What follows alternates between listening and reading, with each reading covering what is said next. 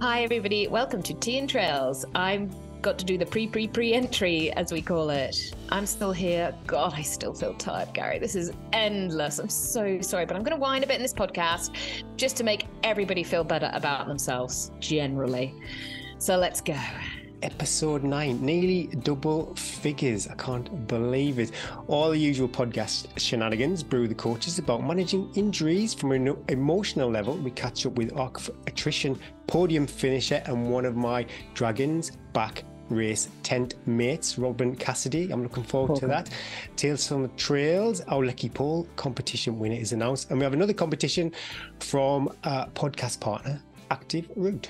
Amazing. Almost 10 episodes. We said at the beginning, Gary, did we say it on the podcast? Can't remember. It's such a long time ago. So much has happened. Yeah, I think we did. We said we would do 10 and see how it was going, whether we could manage it, whether we could make it sort of time and financially viable for us. So we haven't discussed this. This is live, guys. This is live. What we've done is it what is it? Love at first sight? No, married at first sight. Oh my God. First date, one of the when they go, so Shanice, are you going to stay with big hunky Mark or are you going to leave? And Shanice is secretly having an affair with Craig, the Australian builder. Anyway, sadly, none of that's happening in our lives, but we've written on a piece of paper, if we're going to do another 10 episodes, we're going to hold it up live. If you're watching on YouTube, this is go to YouTube. If you're not, really sorry, this is really bad. It's a tactic to drive our YouTube views up. That's why. Is it? I thought it was just really fun. Okay, ready, Gary? Are we going to do 10 more? Are you going to hold up? I'm going up. Gary said, you betcha. And I said, no. Oh. Jokes. I did another one. It says, yeah. Awkward. Get you going. Awkward. I'm such a tease. Such a tease. We're going to do 10 more? Are we, Gary? Oh, my God. Yeah. It's a lot, Gary. We've scheduled a few guests, so it'll be annoying. It is a lot, but I'm really enjoying it. And it's funny, I bumped into a friend the weekend and she said how much the show is better than our old podcast, which, it did make me think about. And she said you can feel your sense of ownership. That's what... Oh yes, I do feel that. I think we can say that without getting into trouble. Yeah. And I also feel like I love, like, even though it is, I stop saying this, Eddie, but it is a ton of work and a lot of like stuff to remember, isn't it? You and I like WhatsApp and go, have you done that? And when you're working with someone else as well, I guess there's that other bit of like, what have you done? But we're good, aren't we? Like, you're so good, Gary. Very good and team. I kind of just try and help as much. You're so patient and understanding, and I'm always the one that says, can we change this? Can we do this? And you're always like, yeah. Yeah, but I don't think it would work otherwse, would it? Because if you were like, goodness. I'd have to be that. I'd be like, Gary said something nasty in the office. But and as it grows, this podcast more and more, the community and the messages and getting messages, especially for women, I feel I've got a real platform now since the spine for women, for mums, and getting those messages, people slipping into my DMs, which I'll never get bored of saying, sending messages about how the podcast has inspired them or changed them, or it just keeps them being active, or they've sent it to their partner, all sorts of stuff like that. The value of the podcast then is, you can't value that. That is what I want to do with my life. And last week's show too, I've had so many people slipping into my DMs. Oh. It's not just all about you, Eddie.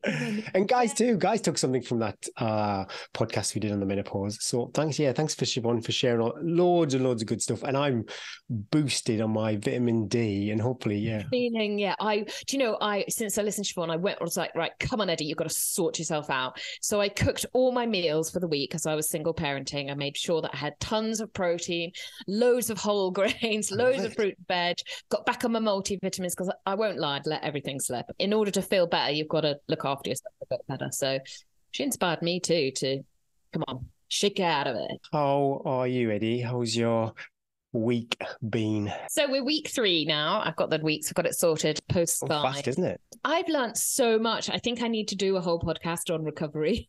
I have learned so much in this recovery process because I've never recovered from a race of that distance, and also it's so individual as well. So even though I've had clients that have done races of that distance, it's quite individual how you're going to recover. And I've seen on Strava, obviously other people have recovered much quicker or have they? I'm still very much, I've had a few real lows, Gary, to be honest, because I feel I'm in this, if you ever had a baby and you've had that first 12 weeks when you feel exhausted, oh my God, I suppose I'm pregnant. I mean, it would be an impossibility, but the first 12 weeks when you're totally exhausted, you can't do it by the evening. You're like just lying on the sofa. You just want to eat beige food. And also you have like, unless you keep eating all the time, you have like these real energy slumps and you feel a bit sick. I feel like that. That is how I feel. So I'm trying to be really like mindful of keeping the calories going in and keeping the snacks there all the time so I don't hit that energy low, and that's really helped as well. And now with our listeners, if any other listeners, I've seen a few posts on Facebook of people saying like appetites are still all over the place, like you're suddenly starving, and I do think that's probably a real hormonal. The hormones are still all over the place, and so it's the body's like not sure. And I know when people talk about often if they've had some sort of suppressed appetite for whatever reason, the body often then keeps telling itself it's hungry even though it can't be, because it's not sure when it's sort of flight or fight, isn't it? It's not sure where the next food is coming from. So I feel a bit like that. I do feel much better. I just feel I did 3 runs last week on the snow, which is actually really nice because it's soft and there's no, it's totally like the foot is always landing in the same place. There's no ruts. So it's not like running on a trail. It was just freaking freezing, which isn't good when your tendons and ligaments and everything are stiff and sore, and you will sort of want to warm up into it, and it's -10, and your whole body is like, that doesn't sound like every time I do like 30-40 minute run, I feel much better afterwards, and then the next run I feel better. Definitely not ready to run, and I don't want to run every day, and I don't want to really run any further. And I do feel with the running, every time I go running, it sets me back slightly. I feel like the body goes into like, what are you doing? What are you doing? We're not ready for this. But I feel so good, and I've got the dogs. They need to go for a run. So I'm just going to keep tinkering it and reminding the body that that's its job. That's what we do. I eat and drink like I've been on a long run, basically. That's what cool. It's so bad. Skiing feels great. I've done lots of skiing with the kids, which is a lactate burner in itself, trying to keep up with that. And I've done 3 ski tours going uphill with the dogs. Coming down is hilarious. I think I posted a video on my Instagram and they're right under my skis. And Taka always barks because she loves the zoomies down. So she's like, ooh. And so Lindy's like, oh, we bark when we go downhill. Yeah. Like at my feet. And on Sunday, I was like, right, wanted to ski with the kids in the afternoon. So I was like, okay, I'll do a quick up with the dogs. I'd kind of forgot the weekends. Loads of people use the track more than during the week. And it was really, really icy. And it's quite a narrow track. And I had my really light flappy skis on, I had both the dogs under my skis. And I had all these people like coming up the track. And I was like, oh, this was lethal. It was lethal. And I had to kind of like keep like, I was like, I cannot ski like on the edge anymore. And I got both dogs. I saw the trees coming close to me a few times. So I was like, we were going to do another up. And I was like, do you know what, dogs? I don't think my heart can take it because I almost fell in the forest a few times. So but it was fun. And the dogs love it and they get really tired. So hopefully, it's not sadly, but it's the kids' half term this week. And so not lots of time. So little short bits of exercise is what I'm trying to do at the moment. I'm going to start lifting some weights again in the next few days. And that means that I actually have to put my spine kit away. I'm writing a big document all on my spine kit, which we're going to do a podcast on next week. And I'm going to put something on Facebook about questions you might have, and questions for Gary too. It will be spine focused on the kit that you need for spine, but it will also be on like mountain kit, running kit, stuff that works for us, that sort of stuff as well. So I'm writing a big document at the moment, not just for me. I'm actually working with James Elson too, for the Centurion store. He's done a huge video all about the spine kit, which I'm helping him do at the moment. That's going to be so handy. So yeah, getting there slowly. So I'm better, but so gosh, slowly, patience, my big virtue, patience. How do you feel, maybe a bit too early to talk about this, but how do you feel I always get like a void after a big race, a bit of a down, that kind of post-race blues. I haven't got that at all because I'm just so happy that I did it and I don't have to do it again. Oh, that's wonderful. I love that. I'm just so happy that I did it. I think the podcast really helped fill that void as well, because off that, we've had quite a lot of work. We've been quite busy, haven't we? So I haven't really got, and I'm just, I had so much training for it. And so I'm just so happy that that's done and I can revel in.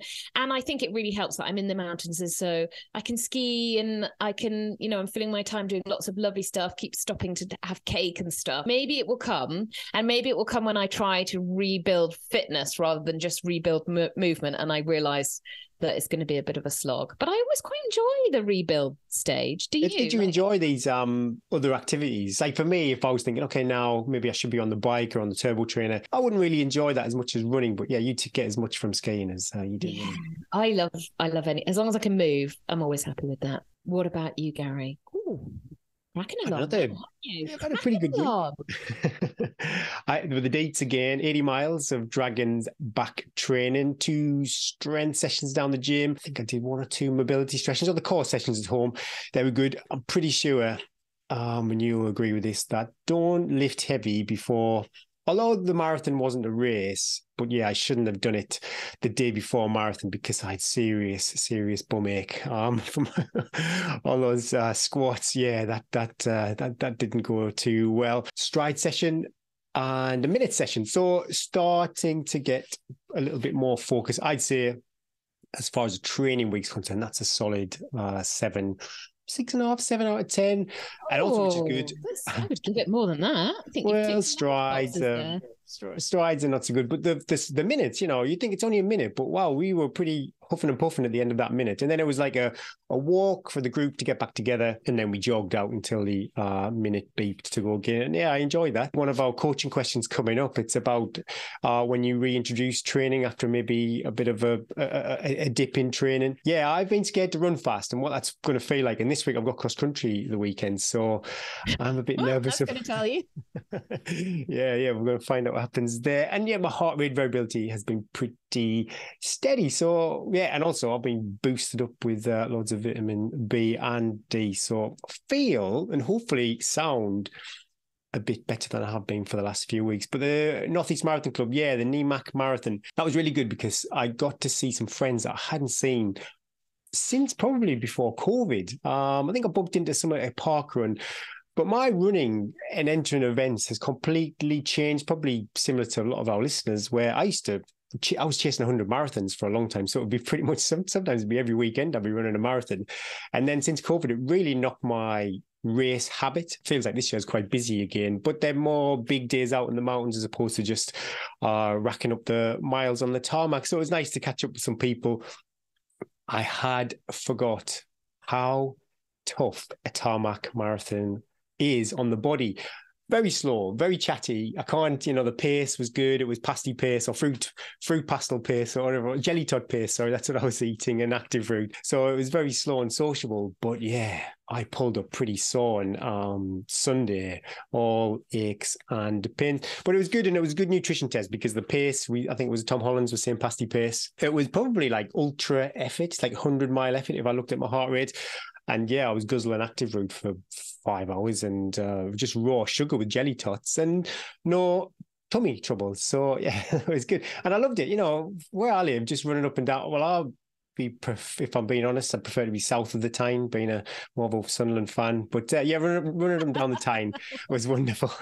It was good. It was good, really nice. But no market. I mentioned I hope there was going to be this a market to get a nice burger or something after the race. What was your post-marathon snack? We went to Tim Hortons. It's a Canadian burger joint, and I had some apple fritter. And it nearly finished me off. It was so heavy and sweet. And I've got such a sweet tooth. That's how sweet this thing was. But yeah, really good. Apple fritter post-marathon. I know, yeah. High quality nutrition. We've got a new partner for the podcast, a company called Protein Rebel. Now, I found these when I was doing my research for protein. And I found they've got a vegetarian protein powder, which was good. And so I reached out and they agreed to come on board and share with us a 15% discount code for our Patreon members. And it's good. It's a site-wide code. There's no minimum spend, but bit of a downer. They don't ship overseas yet, so we've still got that problem. I think this must be after Brexit or something. How is a girl supposed to get her protein right now? Well, what has happened also, another nutrition company, Veloforte, are going to send us out some bits and bobs, and I know they do ship overseas. So if we like their products and we want to share a discount code with you guys, and they like working with us, we'll get it all sent again to Colonel and Mrs. Mrs. Edwina, and they'll go, well, these Velofortes, I mean, they were chewy, but really nice with a cup of tea at 11. Gosh, I did the gardening after that really fast. That lawnmower. My goodness, their snacks though look super tasty, so I'm looking forward to trying those guys. But yeah, if we like them and they like us, hopefully we can share some discount codes for our overseas Patreon members, which would be awesome. Big news too, Eddie, in the podcast world. What? We made it. I'm always, I do the heavy filter. But UK running, if I could filter a trail running too, I'd do that, but it's not so specific. I thought it was on trail running filter. Oh, see, yeah, it's just running. Hello. The heavy flex where we are. But I looked in the just the sports charts, and I think it was your wonderful spine story that you shared really did wonders for the podcast, because we were in number 62. And, you see number 62, is that something to brag about? But when I look at the company that we keep, but when I look at the company that we kept, I was super pleased with that. And what I did notice, and this shouldn't be the case, but basically the sports charts were full of men talking about football. There's a few different podcasts popping in there. So not much diversity, but some of these companies, they were backed by big brands, and for us to be in the mix there, I was super pleased. So yeah, well done, Eddie. Well done. Backed by PG Dips and Jelly Tots. You and me. Well done, Gary. That is good work. Let's keep it up. Yeah, good week. This week's Brew with the Coaches, we have a question from Raven Welsh. Quite emotional, this question. I think we all felt this question. So we send you big love again. And anybody who's injured at the moment and is listening to this, perhaps they want to be running and they're not. Oh, it's rubbish. I hear you, but it will pass. This too will pass, so we always remember that.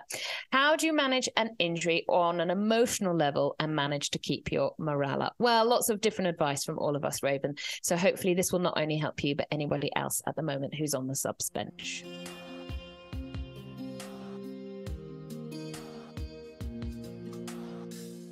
This week's Brew with the Coaches question comes from Raven Walsh, and this is a question I think we can all identify with. Raven is currently injured and finding it really hard mentally. She's doing all the stuff you're meant to do, seeing a physio, doing the exercise, etc., but she is not coping with it emotionally and finding it really hard, not knowing when she'll be able to run again. She's avoiding social media because she's jealous, seeing friends' runs when she can't get out, and she's becoming a bit of a recluse. Her question is, how do you manage injury on an emotional level and manage to keep your morale up? Raven, first thing we're going to do is all four of us is send you a big hug. Yeah, big hugs, Raven. Big hugs, Raven. Sorry. We'll get through this. You will get through this. And the most important thing is not to become a recluse and to keep talking to people that this is the way that you feel. And your run buddies will tell them that you want to do other stuff together, even if it's just going to cafes, going to the cinema.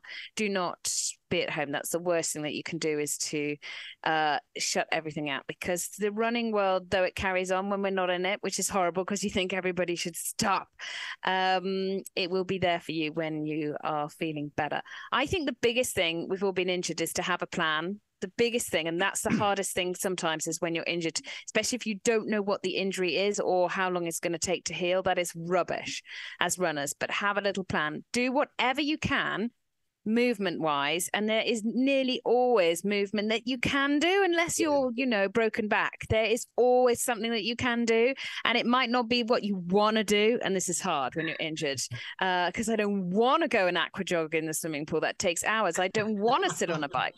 I don't want to do this hiking. I don't want to go to the gym, but you know what? It's not about like at the moment. Sadly, you have to just swallow the pill and focus on what you can do. I think you're totally right to come off social media and Strava and all those sort of things, but they're not making you feel good. You have to really focus on what is helping you get through this and set yourself little goals. It can be something really simple, like, okay, I'm going to learn to do a pull-up and buy a pull-up bar and fix it on your door and teach yourself how to do pull-up bar, how to do some press-ups. Join a gym if you've never joined a gym and work on some upper body. Teach yourself to aqua jog. There's always something that you can do. Take that bit of extra oomph that you need to find when you're injured to get yourself out of the fug is the hardest bit. But then once you get yourself out of the fug and you start moving again and you focus on something different other than running, you will start to feel better and you will start to heal, because positivity is a big part of healing a running injury as well, and movement. So I would say, Raven, try and look towards the rainbow and see what you could find, and hopefully in a bit of movement and with a bit of Teen Trails love, you'll find something. Hopefully by the time this goes out, you're feeling a little bit better anyway. But don't feel that you're alone, because you're not, because every single runner, every single sports person has been in that book. And so we send you lots of love. My top tips 100% for getting through this is, if you can't run, volunteer at races. One of the best things I've done when I'm not racing is volunteer at events, because it's so positive. And actually, when you're being positive for other people, it pulls you up. So, actually being supportive of others is a great way to elevate your own enthusiasm for stuff. And one of the great things about running is that you don't actually have to be a runner. You could be supportive and help other people. And, those people at the checkpoints, it's the Spine last week, the volunteers are fantastic. They make a huge difference. And that feeling of being valued doesn't just come from you running, it's what you can give other people as well. And I think that would be my number one tip. If you can't run, get out there and volunteer when you can. Even if it's just a local park run, you'll come away with those same kind of endorphins that you will get from running. Maybe not quite as good, but still good. Get out there, shout, and you'll feel better for it. The second thing is, I'd say, concentrate on the things you can control. With injury, there's so many elements that you can't control with that. So you've got to focus on the things you can control. So when I've had my knee injury, I couldn't run at all for 6 weeks. Couldn't even go on the bike for 6 weeks. So I just focused on abs of steel, basically, for that time. So, I could take Superman with these abs right now. But, focus on the things you can control. So for me, that was abs and, upper body type stuff to help with my pole work, to give me that sort of longer term strength and conditioning for later in the race. So concentrate on the things you can control, number 2. And the third thing I'd just say is, running doesn't define us as people. So running is it's a massive part of who I am. I'd be absolutely devastated if I could never run again. But it doesn't define me, in terms of who I am. Have other things that define you. I have a crisp obsession. That's another thing that defines me. I have my kids, family. I also, like to read lots of books. I massively recommend getting into book reading. Your top books that change your life. So have other things. Make a conscious effort to not make running your be-all and end-all. And if you could never run again, remember, you can always go and you can support a race. So, the social media stuff, that's never the whole picture. It's never the whole picture in everyone's life. Everyone has got stuff in their closet, things that aren't going well. You never see the whole picture on social media. But I think where we can, what's also helped me is to elevate other people. When you elevate other people, you elevate yourself. So those are my top 3 takeaways. You'd be great on like a good morning show. Yeah. This could be ready. I feel ready for the day. Oh, right, let's go. Let's go. Not today. Yeah. Come on, Eddie. I really like what Trish was saying. Yeah, the sad fact of the matter is, Raven, this is probably not going to be your only setback in your running career. So if you can start to implement things now, so that the next time this comes up, you're like, oh, I've been through this before, I've done this before, and I got through it, and I'll get through the next one. So it is the positivity, and it's such a pain in the butt because you're not feeling like being positive. But if you do something like Trish says, to just get out the house, or like Eddie said, all the athletes that I've seen, I've been around some exceptional athletes, they all get setbacks, and it's the positive ones that make it in running. It's always the positive ones who bounce back quicker. The negative guys who feel sorry for themselves and get all down in the dumps just seems to take longer. The body follows the mind. So if you can just force yourself to do the things like Trish said, reading a book, or I like to play guitar, or you will have other interests, and you can go cultivate those and then come back big and stronger with the rock solid abs or whatever else it is. I love all that. Hopefully there's something you can take away there, Raven, that'll help you on your journey. Good luck, Raven. We love you, Raven. Come on. Love you, Raven. Woo, woo, woo, woo.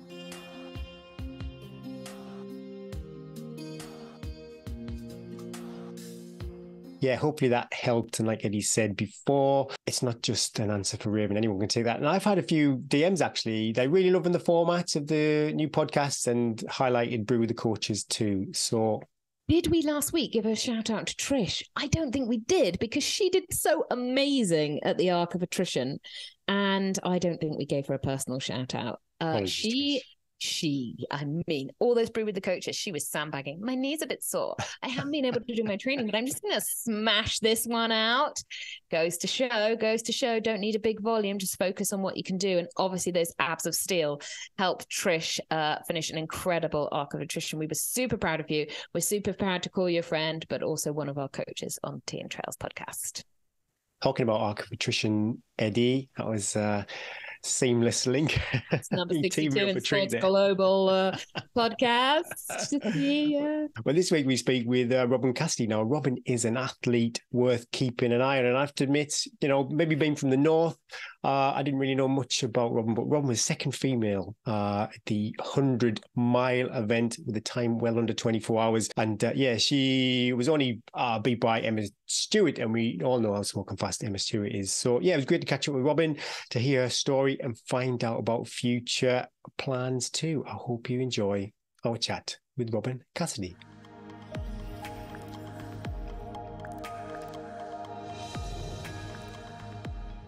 Hi, Robyn. Thank you so much for giving up your lunch break for us today. We feel very privileged. Fresh off your second place at Arc of Attrition, how are you feeling? How is the recovery going? Because it's, 10 days? 8 days? 8 to 10. I don't know. We'll give it some context. Yeah. How are you feeling? No, I'm starting to feel a bit more normal now. Don't get me wrong, the first couple of days, I was getting a lot of help going up and down the stairs. But that started to feel a little bit better towards the end of last week. So I've been out on a couple of runs, testing the legs. Ploddy. Yeah. Starting to feel a bit more normal now. Was it your first 100-miler? Yeah. Was it everything you thought it would be, that distance? Yeah. Just really over enthusiastic about it. It was. I kind of went into it really nervous, and there's a huge amount of unknowns, probably even if you've done 100-milers before. Oh yeah, they're never a given. They're always a fresh batch of problems. Yeah, there's still so many kind of unknowns and kind of what ifs that were kind of looming. So the week before, I was pretty nervous, but no, it was just an amazing experience. Like the whole weekend, like my family coming down, my family crewing, the race itself was unreal, and then just everything that's happened afterwards has just been really lovely. We're going to jump more into the race in a little bit, but can we first rewind? Let's see how you got to that incredible performance at the Arc. Can you tell us a little bit about your background, maybe as a person and as a runner as well? We were just saying to you, weren't we, that we trolled you on social media a lot, but so I can see you've done lots of exciting things that aren't necessarily trail races as well. Can you share with our listeners a little bit about your story so far? Yeah, sure. In terms of running, I've kind of always ran since a kid. It's pretty ingrained in me. So it started with, actually, my mum was on a bit of a health kick, and when I was about 11 or 12, she had this run. It was 2 miles. It was a mile out from the farm where I grew up and then a mile back. And she used to drag me out of bed in the morning before school. And so I went Kudos, Mummy Cassidy. I love it. Yeah, blame her. And then I kind of did cross country and athletics at school. So I did a little bit there. And then kind of during my 20s and like uni time, I wasn't really that competitive with it, but it was just something that I used to go running with friends, go explore a new area. You would get the maps out and see what's around and then go explore. I dabbled in a little bit of triathlon, but turns out I'm not very good on the bike. I mean, I love my bikes, but I'm not fast. Normally people say the swim, don't they? That's their weakness. Yeah, no, I like my swimming because I did a bit of swim run actually. So there's Ortillo, which is kind of more of a global brand, but there's Mad Hatters down in Cornwall, and there's some great events. They're proper little adventures. That's when you run in your like wetsuit, isn't it? And you have like special shoes and you you don't look, it's not a cool looking sport, I can guarantee that. But you have you have to and you have to run quite far, don't you? Like 5k, like so you have kind of, it's like a running wetsuit, zips up at the front, like it's a little bit more pliable around the legs. And then you have your trainers on, and then you've got a little swim buoy that's attached to your leg. You run, and then when you get in the water, you flip the swim buoy round, and then you just use your arms, and then you have paddles as well. So there's a lot of kit. So there's a race called Attrition, and that runs, there's one in the Isles of Scilly, and then it runs in Sweden as well. So me and a friend, because you do it in a little team. Yes, yeah. Yeah, you should be tied together, don't you? Yeah, and you have like a little team name. So our team name was Butch Cassidy and the Stumpy Boy. Love it. That's inspired. Yeah. So yeah, you run as a little team. But yeah, the running. So the Attillo one, it was 60k of running in total, and then 10k of swimming. But it's all divided up into like manageable chunks. Okay, manageable, yeah. But you can't finish one of those events without like a million stories to tell people. So especially when you've done it with someone as well, the hilarity must be like, and some weak moments as well where the cord gets stretched. Oh my, there's just there's so many silly things that happen during that event, because like it is it's a fun sport, but it's a balmy sport. So so anyway, I did a bit of swim run, and then that kind of led me to up distances, and it was just more, I was just getting really inquisitive. So I don't know, you do a few marathons and then you're like, oh, what's this 50k about? So me and a few friends did a couple of 50ks, and then last year I did 100k, and then it was kind of off the back of that I just wanted to learn more about the bigger distances. And was it a road to trail journey? That's quite often with our guests. They may have just done a local 10k and then all of a sudden they discovered the trails, or were you straight on the trails? I've always enjoyed the trails more. I've done run events and I do enjoy them, but I just don't get the same buzz as you do when you're on the trails. There's just something different about it. And I think it's that opportunity of getting like properly outdoors into the hills as well. You just don't get that on the road. But it was probably the thing that really spun it for me is I volunteered at Dragon's Back last year. Wow. I'm a physio, so I was in the med team. And so I'd kind of dipped my toe in the ultra world.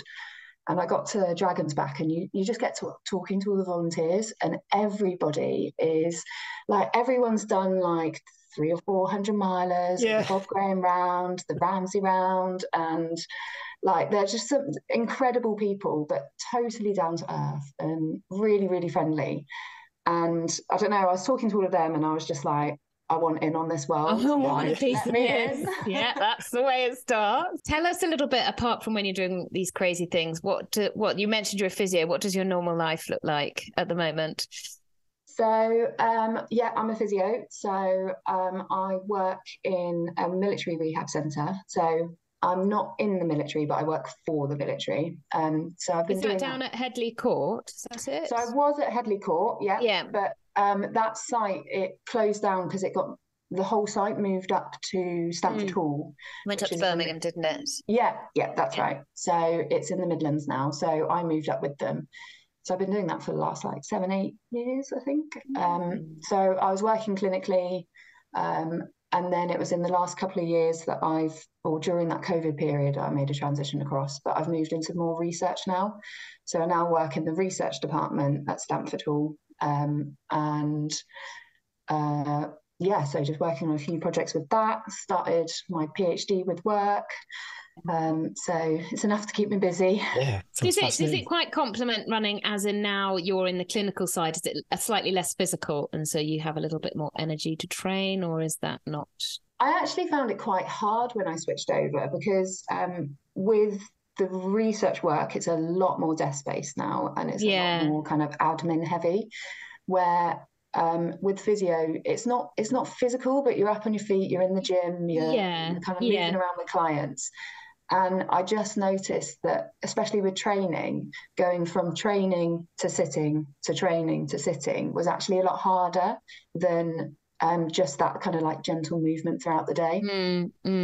You mentioned that you have a lunch break. Do you try and go and train during then, or do you just leave it? I'm an early morning gal. But I'm also, we're lucky, we get gyms on site. Of course, yeah. Oh, I love that. We do have a little track as well. Oh my goodness me. I know. That would be awesome. Gary's dreaming about just 15 more minutes. Get this threshold run down. I'll be back to work. Never get anything done. Yeah, well, it's really lovely actually, because during lunch, so there's a real kind of training culture. So at lunchtime, everyone's kind of not everyone, but a lot of people are in the gym and out going for runs and things like that. And so it makes it part of a social part of the day. Yeah. And it's not easy to get away from the computer.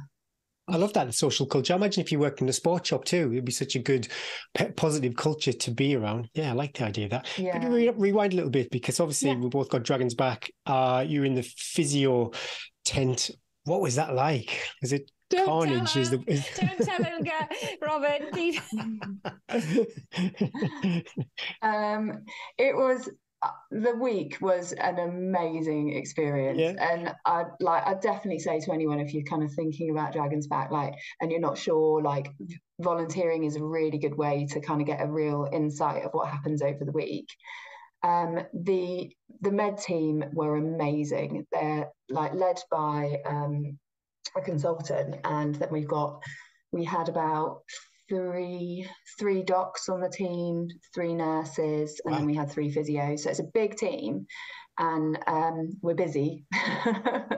It gets very busy. So we kind of worked in shift patterns, and but the med tent opened at 5 a.m. pre-race. They encourage people to manage their own feet during the race, but sometimes when it just kind of teets over that edge, and they just need a little bit more support. The nurses when they can't bend to do their feet, because when we got all the deets, we had to take a load more stuff on the spine, we had to take needles and stuff and tape, which they haven't had to take before, because they're you need to give this to the medic, or you need to do your own feet. And I was seriously, after so many days, I'm not going to be able to reach my feet to actually then put this tape or carefully syringe blisters. I was I can't see being able to do this after 200 miles. But of course, medics are always so kind. They always take care of poor tortured souls. I loved it in terms of this sounds really weird, but in terms of the foot care, I found it so interesting. Oh, so interesting. Yeah. So they would be managing some of the feet, and I'd be titting there trying to get my head in, what's going on there? So that bit of tape there. So exactly, you're placing that. Okay, can you do it again, just so I can? Can you just replicate that? Yeah, some good case studies. Wow. Yeah. Cool. Okay, we'll get on to the arc. Attrition. I always like asking our guests this: why that race? Why this race for you? What was it about the arc that drew you to it? After the 100k, definitely that 100-miler was just kind of stuck in my head. And I couldn't get it out. It was Race to the Stones you did as your 100k, wasn't it? Just so very different to the arc. So different. Yeah, Race to the Stones was amazing. It was a really nice introduction to those distances. Perfect, yeah. I didn't have like I had a good race, but I had COVID the week 10 days before, so I wasn't 100%. But still, regardless of that, still enjoyed it, had a great time, still did it, so I was pleased. But yeah, 100 miler kind of just it just got in and it wouldn't leave. So I started looking at all the ones in the UK, and Arc of Attrition is, well, it's just beautiful trails. And I found that I just kept on going back to that website. And then I was like going on YouTube, I was looking at all the like videos and the race reports. And like it just turned into this little like obsession of just, I just couldn't leave it alone. And it was actually, Eddie, it was something that you said. Like, oh no, don't put this on me, Robyn. Do not. I'm blaming you. I think you said ages ago, like pick a race that like inspires you, but like scares you a little bit. And I just found that like it was scary, but also just that inspiration. I just couldn't like get away from it. So. And it's when it keeps coming up on, like when you go on Google and it keeps coming up as recent history. You're like, I think I need to this. Yeah. Are you from that area of the country? Yeah. So grew up in Somerset on a farm. And then, so yeah, I've got a love of the Southwest, definitely. We went down to like Cornwall and Devon and stuff for holidays and things like that. So it's got good memories attached to it. And it also meant that being in that area, that my family could come as well, and they were my crew. They knew the A303 and the A30 well. They were happy. Yeah, probably know the A303 too well. It's interesting. I didn't realise that. So you can, because I know Lakeland 100, you're not allowed any crew whatsoever. This is a different format for the ARC. You could have your own crew. Yeah, and it seems like the majority of the runners have crews. I think some do without, and they can have a drop bag at Land's End. Yeah. I mean, kudos to them, because that is a tough race to do without a crew. I mean, and also, Gary, you can have crew a lot. So it's not like, you know, if sometimes you look at races and you're like, I can see my crew at 20 miles and then again at 60, you know, there's not that much advantage in that.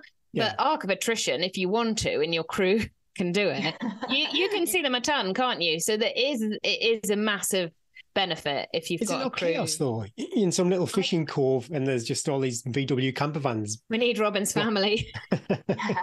I mean, they worked hard. They worked super hard. So I had my mum and my stepdad who did day shift 1. So they covered from the start to Penzance, and then my sister and my brother-in-law took over, and they did night shift, bless them. It was younger, they loved it, I'm sure. Yeah, but it was actually their first year anniversary as well, their wedding. Robyn. I know, which I was... What a treat. I know. I bet they had some romantic moments in the sand dunes. Yeah. Pot noodle, yeah. Eating my leftover pot noodles. Torchlit pot noodle. Perfect. Anyway, they did the night shift, and then my folks took over from from St Ives to the finish, which was quite a nice way to do it, because then it meant, well, they could have had sleep. I don't think they slept, but they could have had sleep if they wanted to. But there's no way I could have done it without them. Absolutely no chance. I love it. Yeah, I love that. And what's the course details? And being a northerner, I know nothing. I know roughly where it is, you know, the geography of the course. Being a northerner, that's no excuse, Gary. You say it as if you can't get there. Well, I don't know, I'm so blinkered by the moors in the Lake District. I don't see much. But yeah, if someone from North fancies this race, what would they expect? It's a really challenging route. It's super, super challenging. It's different compared to lakes and Snowdon, where obviously you've got like long, big ascents and then like long descents. It's different in the fact that they're like the elevation for the total race. I think it tipped over 5,000 meters on my watch. So there's a lot of elevation over that time, but it's a lot of short, sharp ascent, descent as you're going kind of into the little bays and then back out again. At the start, there's a bit of a cheeky bit at the start of the race. So you start off from Coverack, and then from there down to Lizard, which is the first 10 miles of the race. it's a pretty hard section. There's a lot of little climbs, and it makes it quite hard to get into your rhythm of running. And I remember when I was recceing it, and that was the first bit that I recceed, and I just remember like running the first 5 miles, being like, how am I going to do this? So yeah, they definitely make the first bit interesting, and then you get down to Lizard Point, which is the most southerly point, maybe.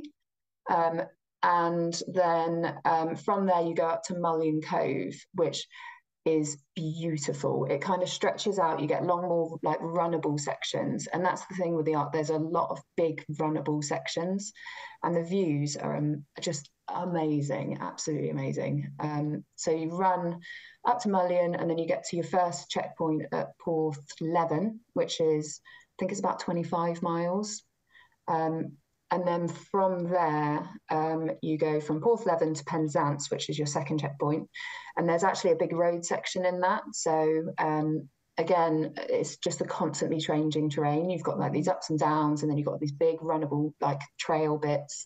And then you've got a road section. So there's like loads of different elements to think about. And there was like a real question actually when I was like looking at all the podcasts and things before the race, of like, do people change their shoes for the road section? And so there's that big question of whether you do or you don't. So yeah, then you get to the second checkpoint at Penzance. That is, I can't remember, it's about 40 miles. It's not halfway, it's about 40 miles. And then you're heading into the night at that point. I think I got there about 8-9 o'clock. Okay, yeah. So that's when I said goodbye to my folks and hello to my brother-in-law and my sister. The night shift. Yeah, they took over. The lovebirds, as we'll call them. Yeah, the lovebirds. They'll love that. Did you change your shoes for the road section? No, I didn't. Because I saw that Holly did change her shoes. I bet Emma didn't. Emma would be like, I don't own road shoes. What are road shoes? Probably not. I'd be too stressed, like stop and waste a minute. How long is the road section then? I don't know. 10 miles the road section. Oh, I'd have swapped them shoes instantly. Carbon plate. No, yeah, I think Holly put on a pair of carbon, a little Carbon's 50 pair. Yeah, there's so many elements to think about. I think the idea of changing my shoes as well, I was just like, that's just another thing. So and then they might rub if your feet have like swollen. That would be my worry. Like if you're super comfy, I put the music on for that section. I'd just be like, let's get some S Club 7 and Taylor Swift on and just party this. And it's actually it's a bit of a welcome relief because you get, again, it's that constant changing trail, so you're shifting your body about. So actually when you get to the road, you kind of welcome the road, but when the your brain dark, as well, your brain can just be like switch off and get this running this head torch. Yeah, and then when the road section finishes, you're kind of welcoming the trail again. You're like, bring me back the trail. Yeah. And then from Penzance, so you've got Penzance to Land's End, and then that's the next section where Land's End is where you got your next big checkpoint. So that section covers like Lamorna and Minack, and it gets a lot more kind of technical at that point. So it's a lot like your pace just drops, and you'll find, like they found with all the runners, kind of you get to Penzance and then everyone's pace just slows down because you're like stumbling around over these rocks and things like that.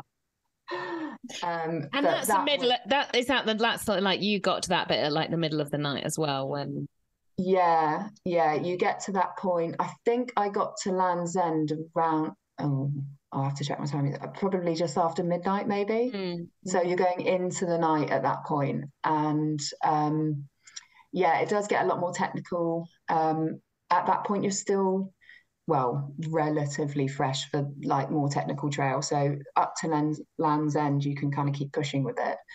And then I had this moment with my crew where, my sister and my brother-in-law, where I met them at, I'm not going to pronounce this right, Porthgara. You don't need to worry about any pronunciation because before Land's End. We obliterate everyone's names and places every week. I'm going to obliterate one soon. Yeah, I met them before Land's End, and they'd kind of walked from the car to meet me, and so we're like changing things over, and then I just asked them, I was like, have you got any socks, because I'd love to change my socks over. And they didn't, which was absolutely fine. And we kind of were like, right, I'm seeing you next at Cape Cornwall, which is another, I think it's about 15 miles. I was like, I'll meet you in Cape Cornwall. Well, meet you in Cape Cornwall, and then I'll do a little change of socks there. And so I left and carried on running, and kind of mentally was just like, don't worry about it. It's fine. You don't need new socks. And then just after Land's End, there's a place called Sennan, and actually they just rerouted, and they're like, right, she needs socks. So they came in early, and so it was about 5-10 miles later I met them, and complete surprise, I was running through Sennan and I saw their little van, and they were standing there with a little pair of socks, and oh my god, it was the best feeling ever. A surprise pop-up and a pair of fresh socks.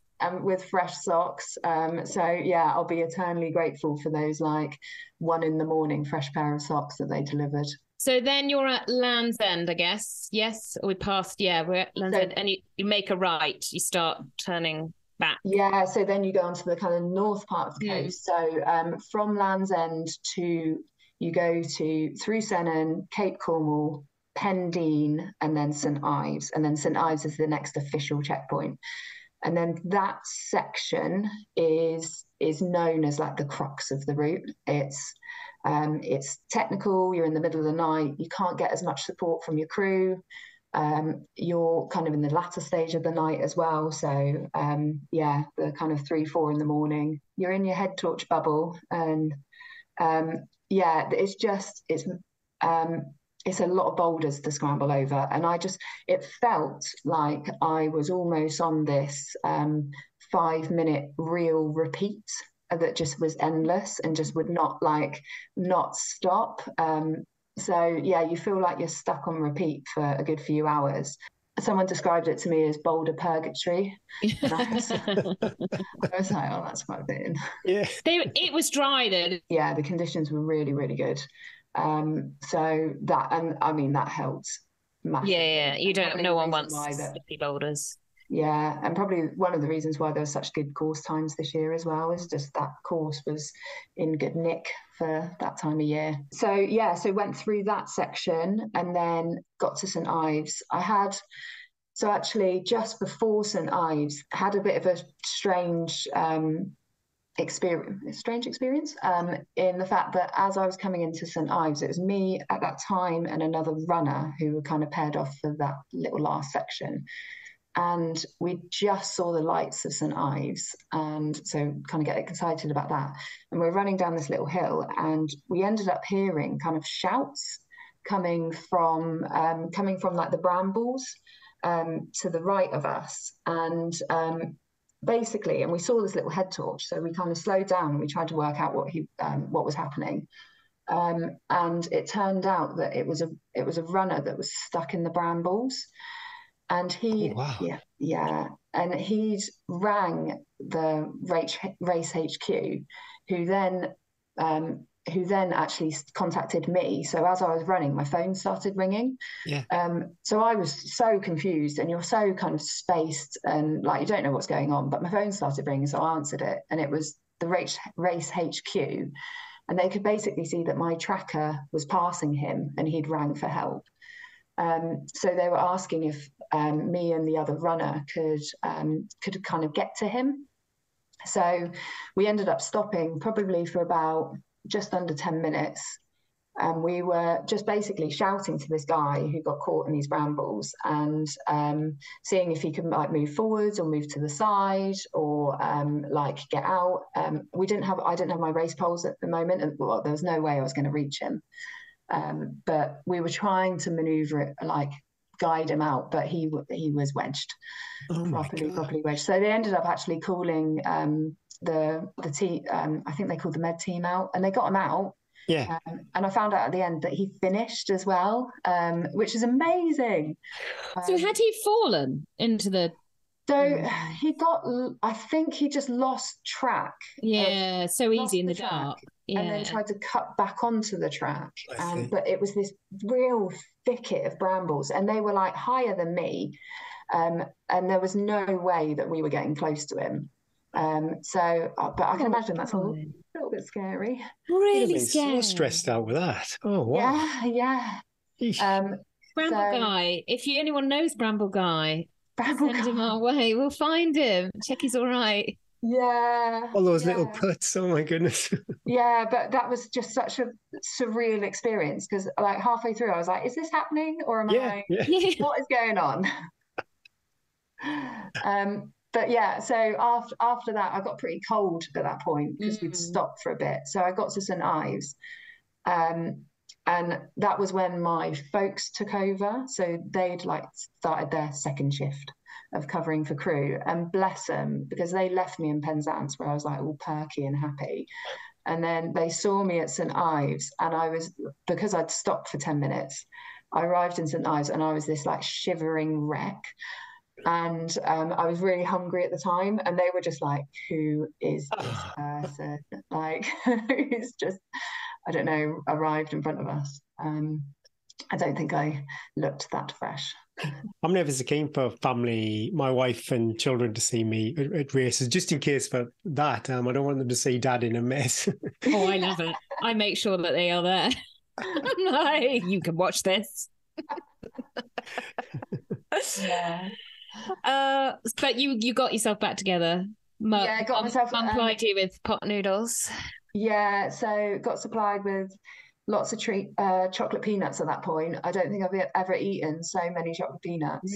Like, I was literally at handfuls of them, shoving them in my face. Like they opened the box of food that they had, and I just like delved into it like this little like feral animal. So yeah, ate a lot of food then.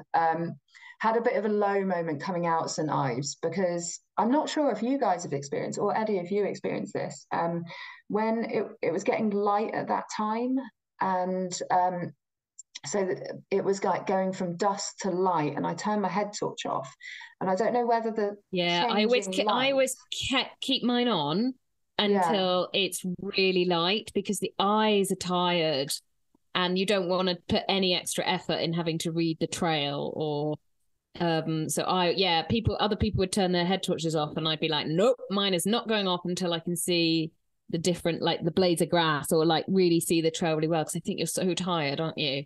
But on a normal run, you wouldn't even wear a head torch. You'd be like, this is lovely.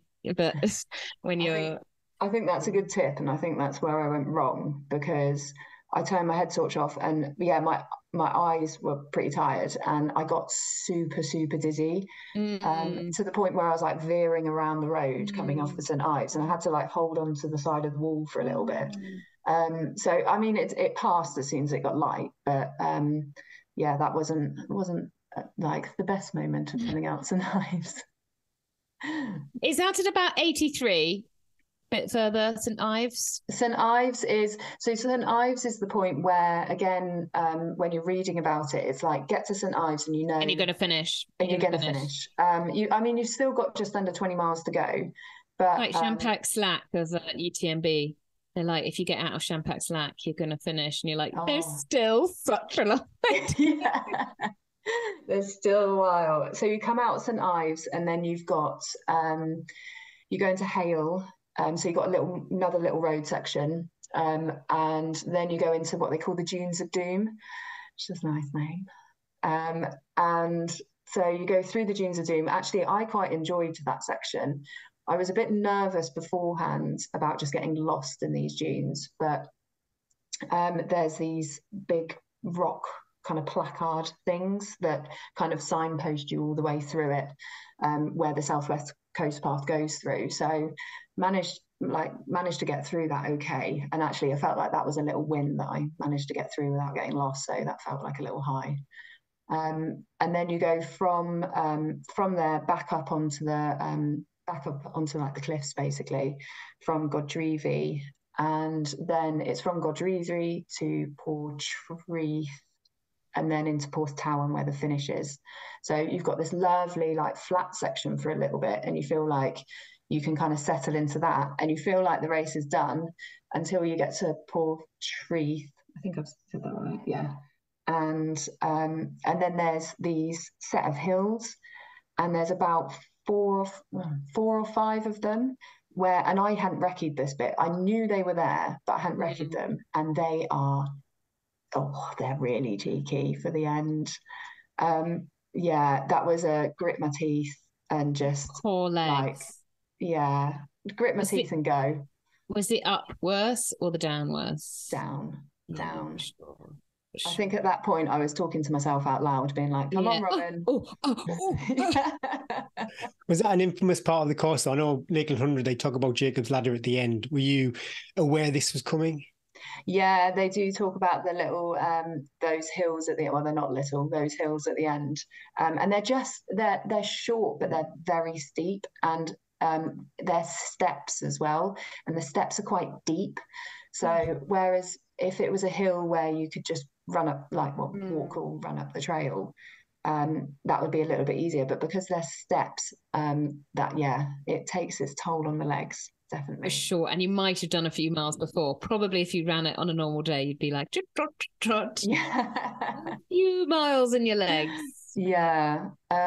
And then you go into Porthtowan, and then so you get to Porthtowan, and then the Archangels, which are the volunteers on the course, who were amazing throughout the course.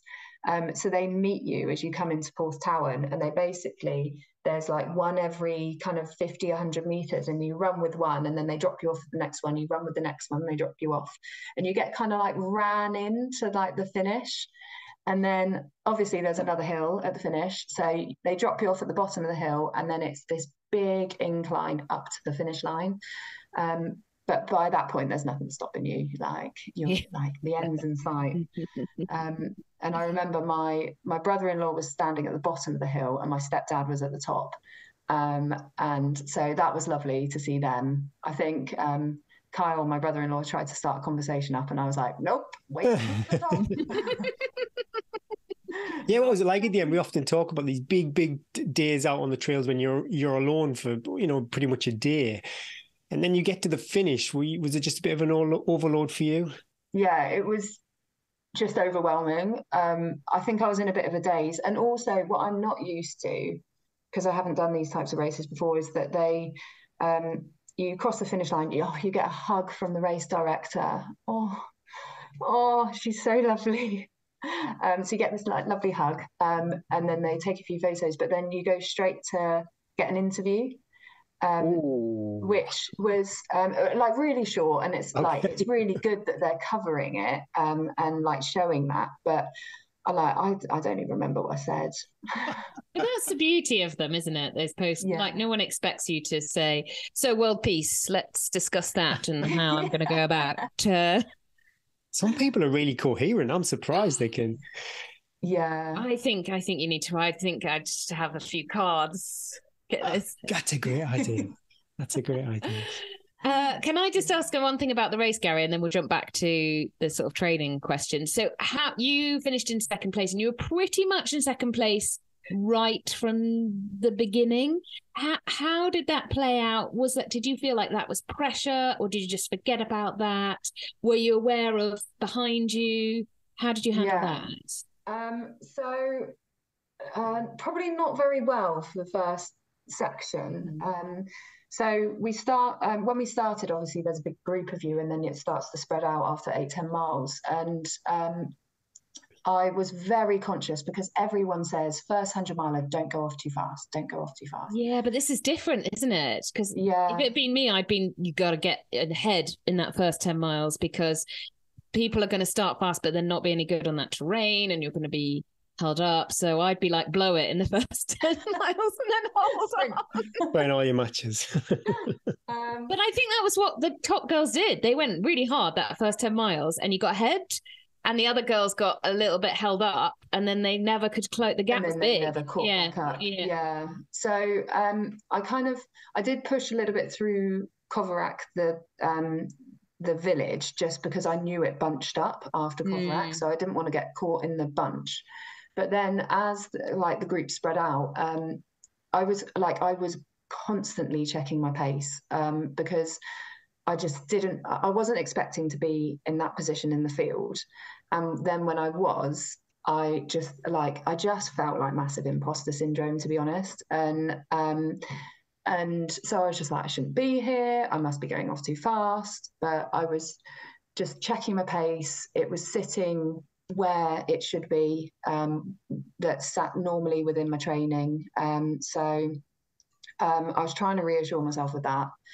I remember I went through Lizard, and there's quite a crowd at Lizard because people can't go to the start line. So there's quite a few people at Lizard, and I remember running through Lizard and just being like, "Can no one notice me, please?" Like I just didn't want to be seen. Yeah. Because then everyone's shouting, "It's second women!" Yeah. I didn't want to know. Like, yeah. And then so I carried on running, and then I just kept to my pace. But then, kind of just before, or just I know it's just after the first checkpoint, I was actually running with Holly for a bit. And we were chatting, and I kind of mentioned, I was like, oh, I feel like I shouldn't be here, like not feeling that great about it. And she was really good, actually. She was just like, just run your own race, do your own thing, don't worry about anything else. And so that gave me a little bit of reassurance. And then chatting to my crew as well, they like, I don't know, they were like, my stepdad was just like, Robyn, you know you're running, like, just like reassure yourself, you know what you're doing, just keep going. And then once I got a bit further in the race and I felt that I wasn't blowing up and all of that sort of stuff, I kind of calmed down a bit. But yeah, that first bit was yeah. You said, oh, you're happy with your pace. Did you have a heart rate monitor to kind of back that up too, so you knew your effort? No, I don't tend to look at heart rate too much. I tend to lean more on my effort levels. So like I can, I've got the wrist heart rate monitor. Yeah, and they're not so good, are they? Yeah, they're not as good. And I don't maybe I just don't wear my watch very well. But it doesn't seem to read accurately to how I feel. Yeah. I'm sure it's better if you've got the chest strap, but I've just learned to run to feeling. So that's what I kind of lean on. One last for me before we'll go to a couple of training questions, but yeah, any tips for people who maybe think about towing the line in 2024? I would say, there's loads of information online. So definitely, like, one thing that's really good is that there's loads of like race reports. There's loads of like routes videos that show you different parts of the route. So like get a look at those. They come out with a really good race manual. And information for crew as well. And that was super helpful. They come out with this little like time spreadsheet, so you can kind of judge where you are on the course, and that helps with timings. I would definitely say, if you can, get down and recce it. Well, from my point of view, that's a big journey. Yeah. Nav-wise, would I be okay without a recce, do you think? I mean, keep the C on your left. That's the rule. Yeah. It's doable. Yeah, no, you can definitely do it off your watch, especially now. Watches are so good, aren't they? Yeah. I think it's worth reassuring people, because I think like 5 years ago the watches weren't as good, and they'd be late to load, and you'd suddenly say you're off course, and then it wouldn't. But I think GPSs now are so good, and also now you can get really good handheld GPSs as well. So if you're in it for the experience over the actual like you're not thinking I'm going to be podiuming, I want to do the race, and a handheld is just as good. But I think there'd probably be little turns, aren't they, that if you've recce'd you'd be like, this bit's a bit tricky, left, but then that's the beauty, you slow down and you just check you're still on that line on your watch, and just take a little bit more time. So probably if you're in it for the experience, the adventure, and also you can recce it, but actually 14-15 hours later it's in the dark anyway. That's the same I had about the Span. I was like, okay, I don't know 200 miles of this, but it's in the dark anyway. And then the bits I did know were in the dark anyway, so I didn't know where I was. So actually it was the line on my watch was the only bits of any use. Yeah. Well, we've got a question from our Patreon members. Peter Krauthofer, hopefully I've kind of pronounced that right, Peter. And yeah, he's curious to know how to train for such a race if you are living in an area without similar mountains or hills. So yeah, I suppose which key sessions did you do building up to the arc? My training plan, I kind of based it off. I did a load of reading beforehand. Like there's some really good ultra running books out there from coaches, which I found really beneficial.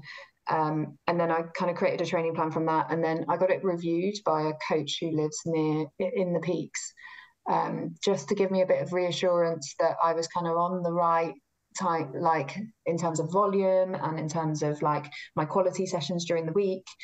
And then I kind of stuck to that. In terms of hills, I use the Peak District to train for hills, and actually that replicated Cornwall quite well, because you could create these short, sharp descents and ascents that kind of were similar to the course.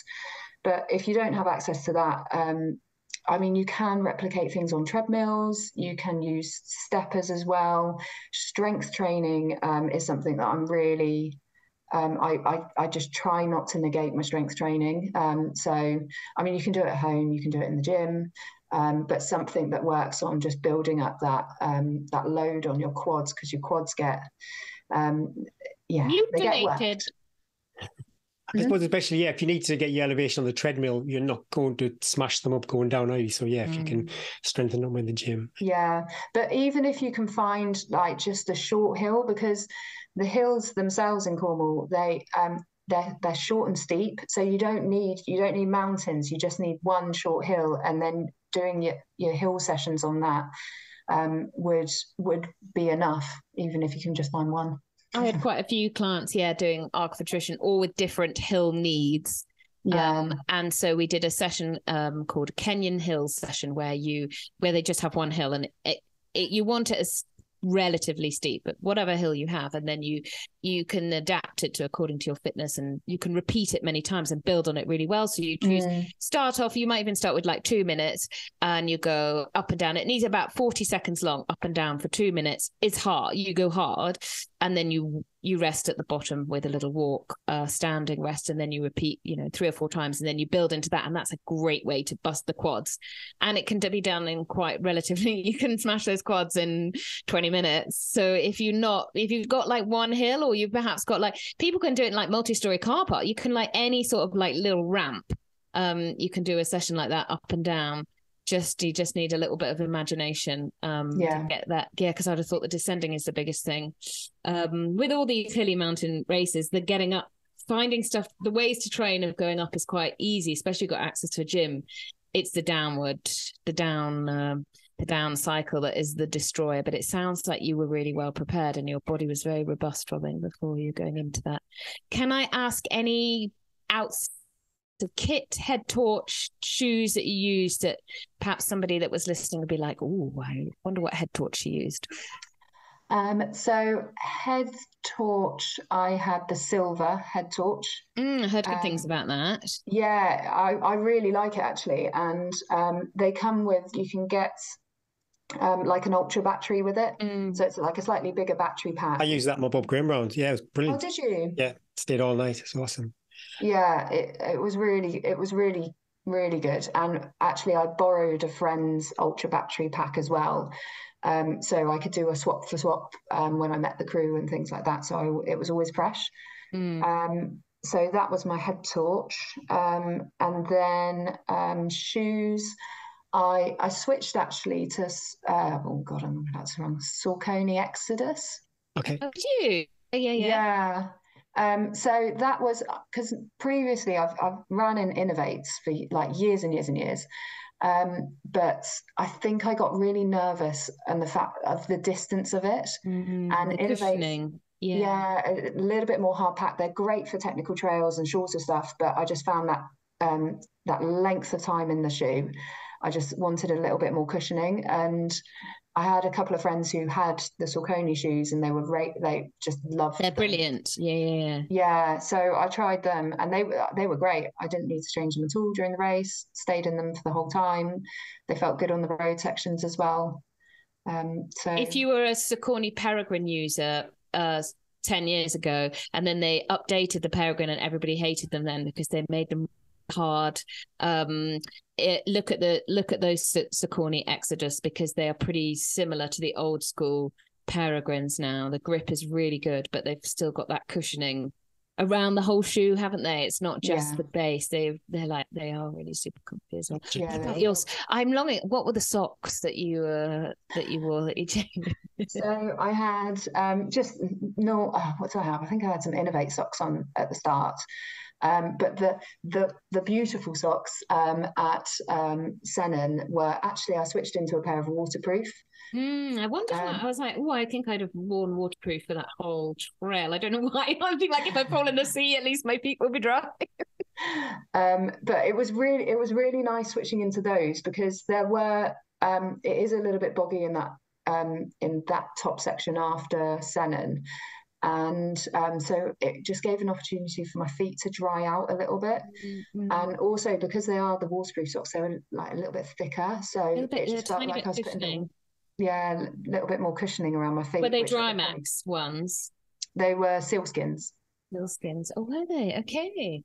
I've not used sealskins for years. I wonder if they've improved with it. Sounds like they've improved a lot since I last used them, because they were great but not very comfortable to run in. Yeah, well, I didn't get any blisters or anything like that during the race. I coated my feet in it's this stuff called trench foot, which is a lovely name. Gary, we need to get onto this trench foot, because David, who I ran with and was going, I found trench foot, so my feet are so fresh. And is it like nut butter? Is it that kind of product? It was a guy has made it, who ran the Spine or ran one of these big races and feet fell apart, and then he's gone away and made his own foot cream, basically. So it's a good story. You'll like the story, Gary. So trench foot. And it seemed to work really well. I didn't tape my feet. I haven't taped my feet in the past, so I didn't want to just start taping them for the race.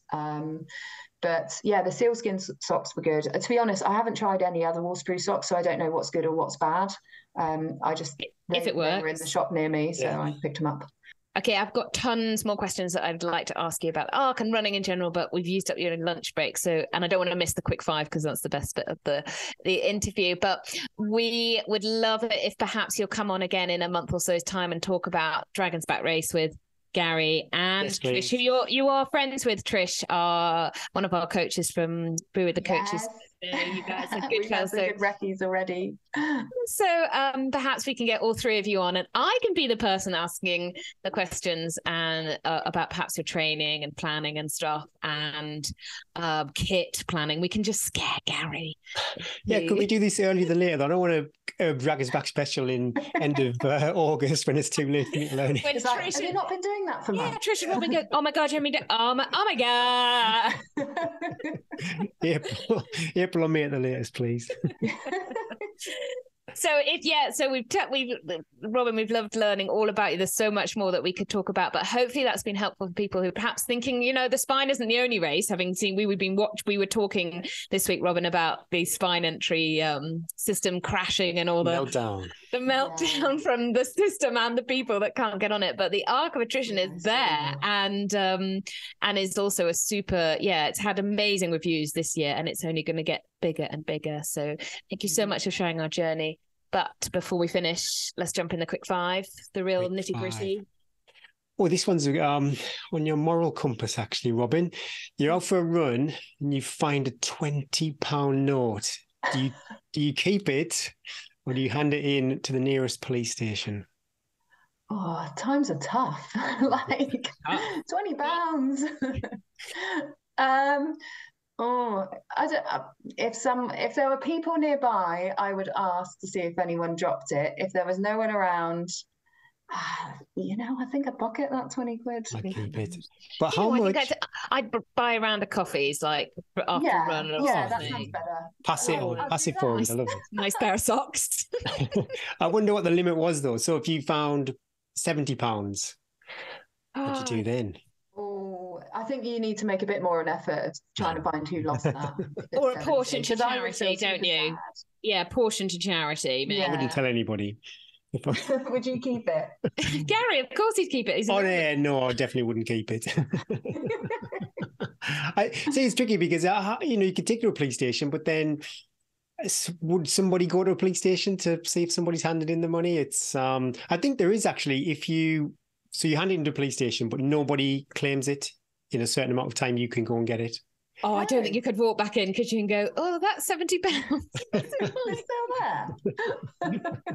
Any chance? All right, cool. Your favourite radio station? Radio 2 if I'm at home in Somerset with my family. Radio 1 if it's morning and I'm driving to work. We listen to Radio 2 like breakfast time with the kids because it's sort of family friendly. And then I've been trying to introduce my teenage son to Radio 1, saying like, you need to branch out from Radio 2 because you need to be cool. So if you listen to Radio 1, this is cool. It's got like the cool tunes because they don't get that in France. I'm like, this is what I listened to growing up. And then I put it on. I'm like, still love a bit of Radio 1. Tunes. I feel like I'm 20 again. No, am I too old, Gary? Am I too old? I don't like Radio 1 anymore. I don't like Radio 2 anymore, but that's another Do you listen to radio? Do you listen to the radio, Gary? Or Six Music. I'm going to listen to Radio. You're so cool. Yeah. You're so out there. You're on a desert island, and a shipping container washes up, and there's only one meal or drink in that shipping container. What would it be? You open it up. What are you hoping for? A shipping container full of? Oh, what one meal? Yeah, one meal / drink. And it's just repeated. For the rest of your life. Oh, do you know what? I've got a real thing about like eggs and ham. So it's just like scrambled eggs, ham, probably a bit Marmite on there. No, not a Marmite fan. I love Marmite. No, I love Marmite. Do you not like Marmite, Gary? Nope. Oh, okay. Well, you're not on our desert island, so don't yeah. It's what I crave when I get towards the end of a run. I start thinking about scrambled egg, and it doesn't go until I've had some. Drink of choice. Prime. Well, I know it's a tea and trails, but it would be coffee. Yeah, it was all going so. I know. I'm not going to be invited back now, am I? No, it's going to be awkward in that tent, isn't it? I always get told off for mentioning coffee because it's not part of the podcast. Okay. Next question. No 100 milers this week. It's only a 5K, a 10K, or half marathon. What would be your race of choice? Half marathon. Yes. Straight away. She's back in the game. Okay, next one. I'm ready to write this down. Yeah, I'm going to write this down. Every week we share your episode on Instagram. We'll do an Instagram story, and it's a big help for Eddie and I if we don't have to pick your music. So what song or artist would you like us to use for your Instagram story? I've heard you ask this question before, actually, to get. So I was thinking about it this morning when I went on my little run. I was like, what music? Love it. There's this song by Luke Combs. He's a country singer. Okay. And it's called Angels Working Overtime. And it was stuck in my head for a lot of that race. And I was like singing it to myself in the dark. But also I don't know, if you listen to the lyrics, it could be a little like thank you to the archangels for all their work they did. And also thank you to my family. Yeah. I reckon that would suit it. Can we get those lyrics into 60 seconds though? Instagram doesn't give us the whole. You can get a little clip of it. If you listen to it, you'll know which little clip to pull. Right. Eddie, you're going to get us done for copyright. Pack it in for that. It's only a clip. Okay. We had to check it was there before we agreed. 1, 2, 3, 4, 5. Done. I am done. Thanks, Robyn. I love that. Robyn, thank you so much for coming on the podcast. And not only is Robyn come on the podcast, but she's also signed up to be a patron. She has got double gold stars today. Her halo, her angel, her halo is super shining. We really look forward to following your journey to Dragon's Back. We will be following it very closely. You can't get away from us or from Gary.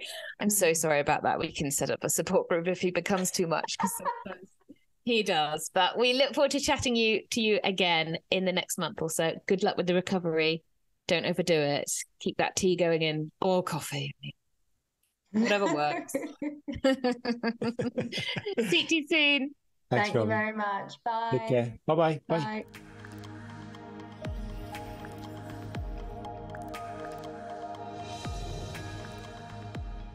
Thank you so much, Robyn, for coming on the show.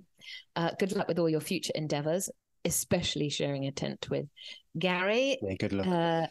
And we look forward to seeing how you go and how much you're going to thrash Gary's butt at Brothers.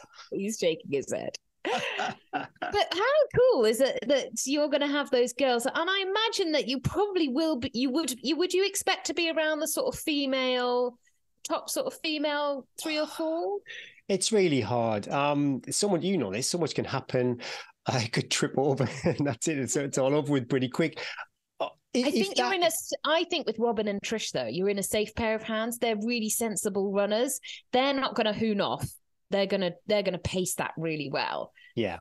Oh, so I reckon, like, whatever happens, you're gonna have a great time with them. It all depends how beat up I am after Lakeland 100, really. If that was my A race and I didn't have Lakeland 100, then I'd like to be like, I'm there. Hustling around that time. But honestly, I don't want to be, it sounds like I'm sandbagging, but I just literally want to finish this bloody thing. And what would be great from an experience point of view, I'm not rocking up at 10 o'clock at night chasing the cut-offs. Yeah. That's what I'd love. I'd love a bit of camp life to enjoy. You don't. The thing about the a multi-stage that is 3 or 4 hours is, it's quite, you do have more time in the afternoon, whereas with Dragon's Back, you're in and you've got to rest. But at least when you're in the tent chat will be good. Yeah. And I think as well as you approach it like I did the Spine, you're out for an adventure and you let the result take care of itself. And if you treat 100%. It as an adventure, everything else, it just calms everything down. It calms the rush, it calms the process. This is my adventure and nobody else's. Yeah.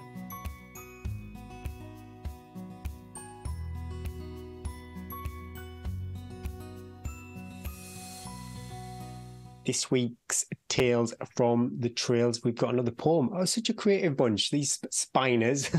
I love it. And this week, Mark Smith. Now, if you've got a good memory, when I did my roving reporting at Tudale Ellen, I grabbed a few minutes with Mark, and then I did see him at Middleton too, and at Spine Race. So a nice connection, a nice thread connecting everything together. And Mark sent in a lovely poem. And is it my turn to try and read it? Are you ready?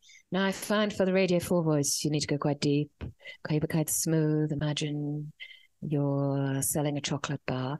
But also Mark has a lovely blog, doesn't he, which has got other poems on as well. So if you like this poem, you can go and check it out. If I can do this in one hit, this will be amazing. And the title of the poem is called Viva Lasagna. Visions of girls I never kissed. Feet like Tyson Fury's fists. I paid 1,000 quid for this. Viva Lasagna, baby. The dogs at Bleagate roar their bark. I'd shit myself, but I can't be asked. 3K more stumbling in the dark. Viva Lasagna, baby. All I can think about for now is Alston's legendary chow. My pace has quickened, Lord knows how. Viva Lasagna, baby. To hike up, Nick. Cauldron Snout. This is what it's all about. You're gonna need a bigger mouth. Viva Lasagna, baby. I can't remember how it tastes. Metabolism set to incinerate. Be careful not to eat the plate. Viva Lasagna, baby. From walking sleep, I'm now restored somewhere twixt portions 3 and 4. It's like I never ate before. Viva Lasagna, baby. It's time to leave, I'm gently told. I'm sad, a sated, grumpy soul. But hark, the angels up the road. Viva Lasagna, baby. Thank you so much, Mark. That was a lovely poem. But let's move on from the Spine now, because as you were talking about Hike Up Nick and everyone, I was like, oh my God. Triggering. I can't believe I did it. Did I stumble? I did so well. I enjoyed it because I hadn't read it, so I enjoyed listening to it. You read it so well. Good. Pat on the back. I hope I did it justice, Mark. Thanks for sending that in. Strava. Oh my gosh, Strava depresses me at the moment. You have run this through 300 times. This was your slowest version. Go away. I should check out Deepak's Strava profile because I'm really curious what he does, because every week he's there or thereabout crushing the trails or roads. I want some more details on Deepak. Yeah, under normal circumstances, week in, week out, I would say it's probably not good advice to be running 168 miles, but yeah, I don't know. Maybe he's got his profiles muddled up when he's cycling or something. I'm not too sure, but wow, Deepak, again, 168 miles and over 25 hours of total training time. That is pretty impressive. But look who's topping the charts for the elevation, previous guest of the show. Our best friend, James Noble. James Noble's crushing it. 15,531 feet. And I wonder, obviously, this will be, we're recording this before everybody's trying to enter the 2024 spine race. 24. God, 24. I know, it's scary, isn't it? Yeah. So hopefully James and everybody else who wants to enter is successful getting through the... I hope you all are. I want everyone up. I want everyone to go. You all enter. Yeah. Best I shall not be entering. I've had a few questions. I shall not be entering. Have we chatted about this? I did think about entering it again, and I just I vocalized that to Bryn to go, I feel like I could do, everyone who's done it will know this. Oh, I could do so much better. I could do so much better than that. And he's like, and he's very, I would say so wise, Bryn, the wisest guy around, was like, yeah, you'd have a different journey. So you can't compare one year from another. So even if you went in and other things went right, other things would go wrong. Everybody who's ever done it will say that. And so he was like, leave it, learn from it, maybe go back to it another time, but not straight away. Go and do other stuff. Yeah. But he did say, this is love. If you really want to do it, do it. I was like, I love it. Go through all that again. So it won't be. I won't do it again. I will do it again, maybe one year, but it certainly won't be other exciting things in the pipeline. Well, this is it. We're spoiled for choice. There's loads of other stuff out there. And it's, I always think back what Mark Lathwaite said when he was referring to the Lakeland 50 and the Lakeland 100. Not everybody's journey should be the 100. There's just so many races out there. They don't have to be multi-day Dragon's Back race or Spine race. And what I'm learning from this recovery, from this massive one, is that you need to choose wisely. Choose wisely. So if I chose to do Spine again, that would be it. Now I probably wouldn't race again, and it would all be back in there. The tools would all be back in that bucket, and I feel like I want to go and have. Yes, I want to do something mega again, but I want it to be a different experience. Yeah. So. We'll see. But good luck. Anyone who's got that, gosh, it looks so stressful. When I entered, I just entered. I didn't entered on the day, I think. But I think it's your fault, Eddie. Your story. That's what Bryn sent me a message. He sent me the Instagram story of the thing, spine race thing down. And he was like, that's your fault, that is. Well, I just know from our numbers over on YouTube, we've never had a podcast that's been viewed as many times as... Oh, God, I didn't even do my hair, Gary. Look like a right old... So yeah, you painted a good picture.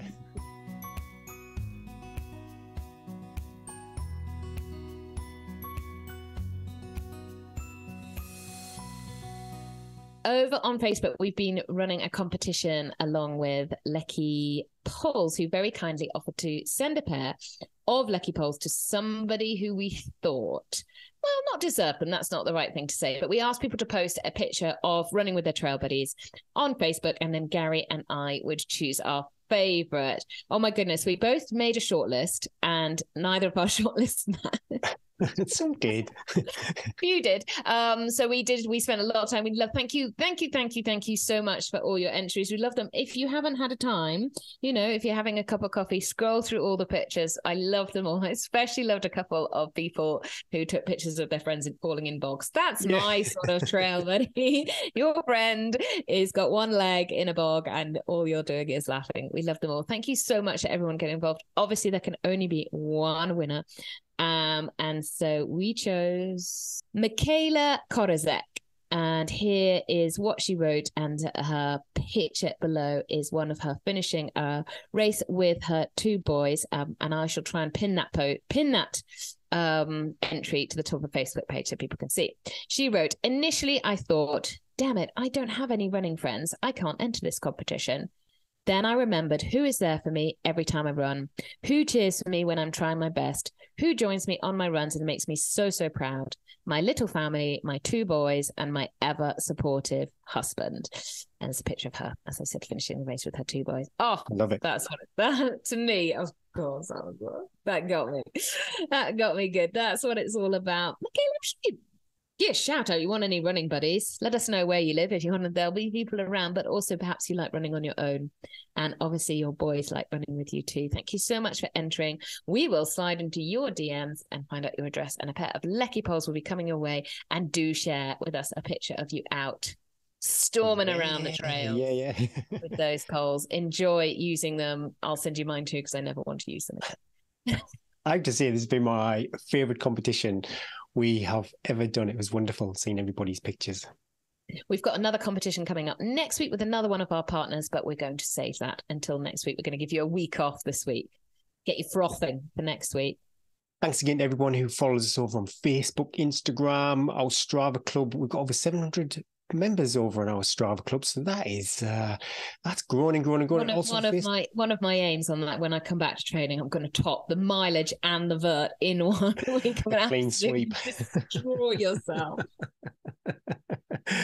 Well, you know, it's funny. If I ever do well on the Strava Club, it's a happy coincidence where that falls in with my training. I have been guilty in the past of trying to chase these Strava challenges. But yeah, whatever you do over on Strava, it's great to have you on board. And also our Patreons too. I've got to say a super big thank you to those guys, because they are keeping the mics and the lights on. There is a link in the show notes that will take you to all of our various platforms. Some great perks over on Patreon.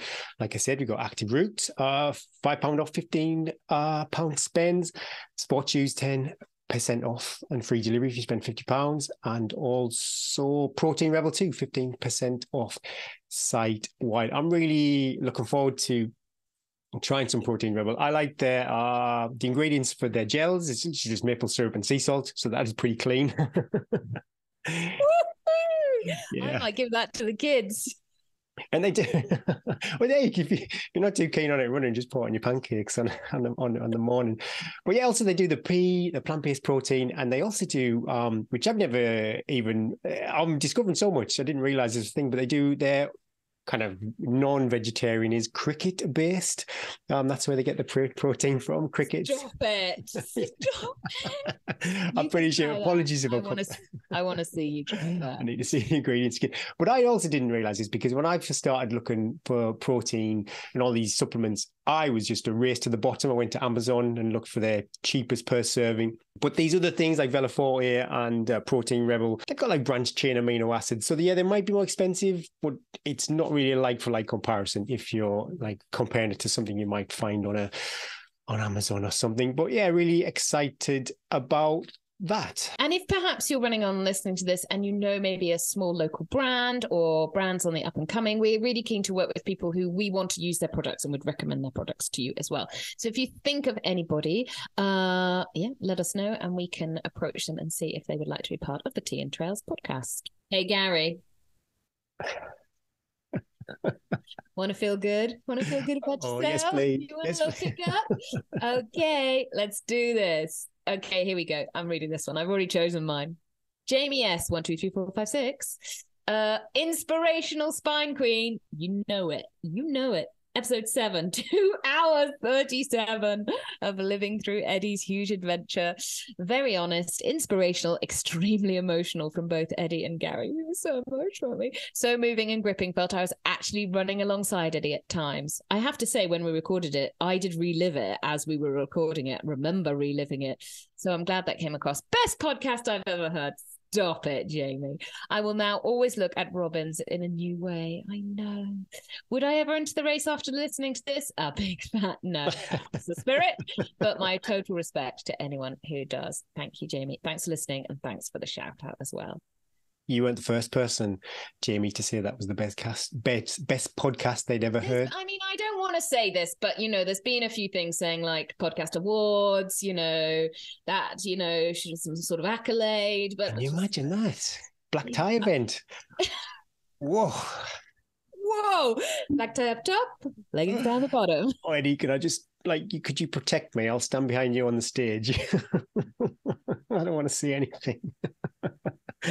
Give me the mic. Yeah. Let's do it. There'll be no chance of me getting the mic. You know, in the Oscars, when they start playing the music, when they've spoken too much and they usher the person. You'd be pulling me off going, hey, please stop, it's embarrassing. They don't need to hear that verse of the song. Leave it at the chorus. Should we do one more while we're here? Let's do one more. Oh, new listener. I love this. Bournes You. New listener. Hi, I was introduced to your podcast by a colleague, Thomas Shordan. I know Tommy Dunn. My goodness me. Really love the podcast. Perhaps made me realise how little I do compared to other people, heroes. Thanks for that. No way. Bournes You. No, you don't need to do anything if you don't want to. No. Just listen to the podcast on repeat.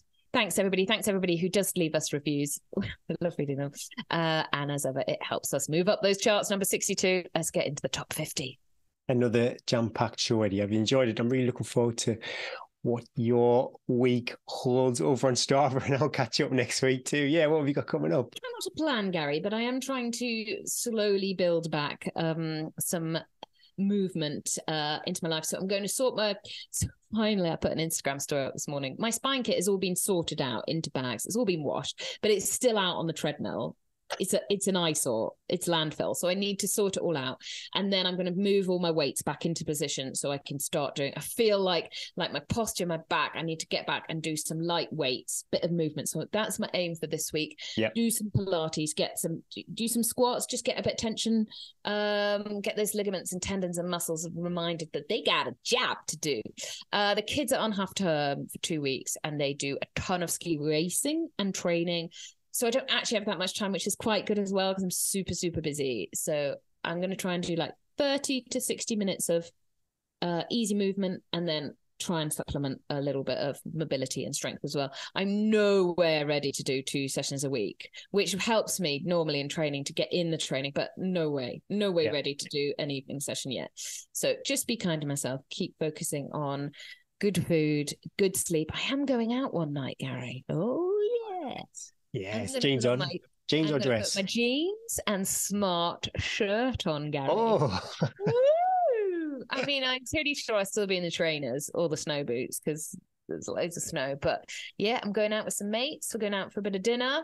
Maybe a little bit of dancing with some middle-aged guys in ski boots. Who knows where the night will take us? Is it going to be super busy downtown as well? Yeah, that's how I like it. Those bars just crammed full of sweaty après-ski. So I'm looking at that's my one night out a year. So I'm looking forward to that. And the rest will be just half-term survival. We all know that. What about you? Well, yeah, got a race actually coming up, cross country. I'm really scared about it because I've not ran fast apart from those minutes, but they don't really count. Those poor lungs. But Thornley is, anybody who does the Northeast Higher League knows that Thornley is the course. It's basically, it's a working farm, but they take the cattle and stuff off the fields. So it's either muddy and... It's a field full of cow. Well, basically it used to be. But what happens at gates where cows have obviously gone through over the year, they're just so churned up. So they're either really, really muddy and you lose your shoe muddy, or if it freezes, then it's just ankle snapping. Yeah, it's just a brilliant course. And for us, Sedgefield, it's our closest fixture. So for us to survive, we really need a good show of numbers out there because Alnwick is the last fixture, and Alnwick running around Alnwick Castle ground is beautiful cross country, and it's the last fixture, so a lot of teams get their kind of fast runners out, so we don't want to rely on Alnwick as a fixture for survival. We really need to get those numbers on the board at Thornley. So that is that, and then hopefully I think I've got clearance from Lisa for a trip to the lakes on Sunday, and I'm going to do... It's an old county top recce, and we're going to park in the Langdales, head up to Scarfell Pike, and then basically down to Cockley Beck for people who know the route, and then up to Old Man of Coniston. So it's basically a recce of the last 2/3 of the route, which, because obviously the race does get spread out, and So from a nav point of view, that's more important. That's where Neil and I lost time, I suppose, last time we did it. So we're going to do that. It's about 20, it's good. It's about 20 miles, 21 miles, I think, unless we get lost. And it's over 6,000 feet of elevation. So you're 3-1 on your ratio. So it's a 3-1. You love a good bit of nav and Dragons back race training too. Looking forward to that. Thanks everybody for listening. Episode 9, double figures soon. I can't believe it. Continue to run wise, run well. Don't overdo it, and make sure you refuel with tea. I'm Eddie Sutton. And I'm Gary Thwaites. And that was episode 9 of Tea and Trends.